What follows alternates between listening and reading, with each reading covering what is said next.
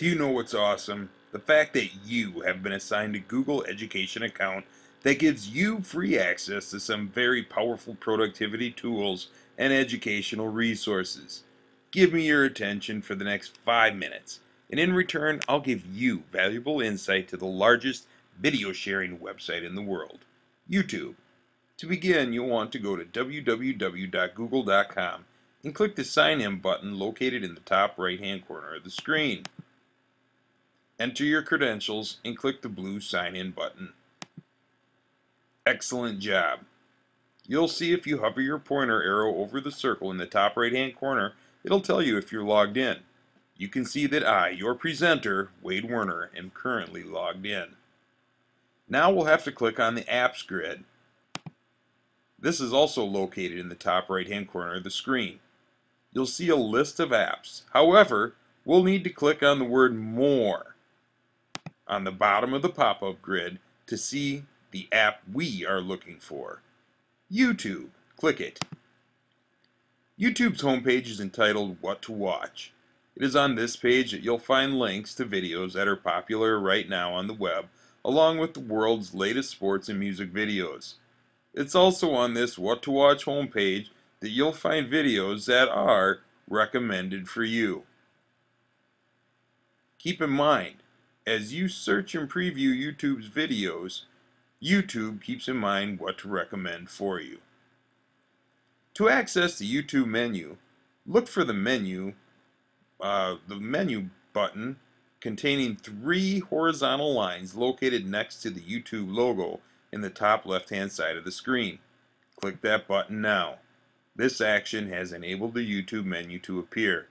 Since we've covered what to watch, we'll click the next item on the list, My Channel. The My Channel section of YouTube allows you to personalize your viewing and broadcasting experience. Archive your videos, create relevant playlists, subscribe to interesting channels, or share your thoughts on other playlists and videos. Advanced users may find the Channel Tips portion of the My Channel page to view the Creator Studio options. Let's click the YouTube menu again. Select the third item on the list, My Subscriptions.